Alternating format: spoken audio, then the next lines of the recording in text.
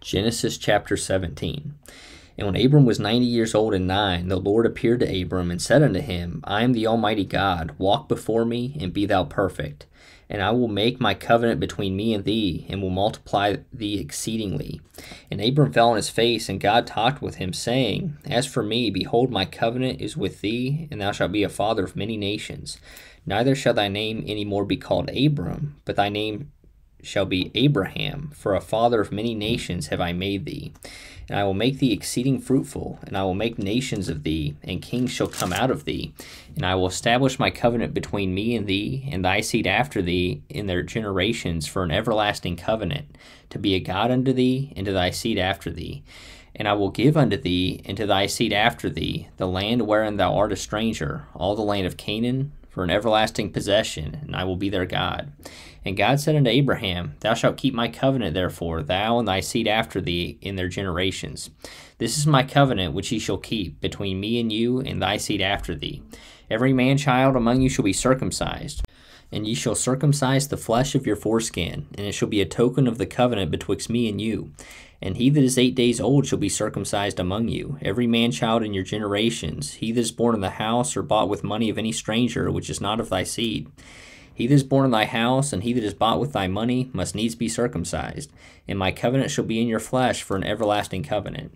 And the uncircumcised man-child, whose flesh of his foreskin is not circumcised, that soul shall be cut off from his people, he hath broken my covenant. And God said unto Abraham, As for Sarai thy wife, thou shalt not call her name Sarai, but Sarah shall her name be. And I will bless her, and give thee a son also of her. Yea, I will bless her, and she shall be a mother of nations. Kings of people shall be of her.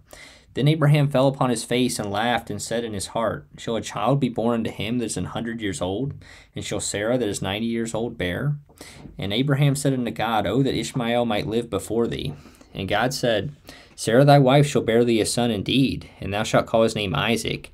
And I will establish my covenant with him for an everlasting covenant, and with his seed after him.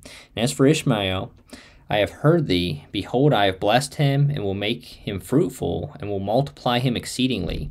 12 princes shall he beget, and I will make him a great nation. But my covenant will I establish with Isaac, which Sarah shall bear unto thee at this set time in the next year. And he left off talking with him, and God went up from Abraham. And Abraham took Ishmael his son, and all that were born in his house, and all that were bought with his money, every male among the men of Abraham's house, and circumcised the flesh of their foreskin in the selfsame day, as God had said unto him. And Abraham was 90 years old and 9 when he was circumcised in the flesh of his foreskin. And Ishmael his son was 13 years old when he was circumcised in the flesh of his foreskin. In the selfsame day was Abraham circumcised, and Ishmael his son. And all the men of his house, born in the house and bought with money of the stranger, were circumcised with him.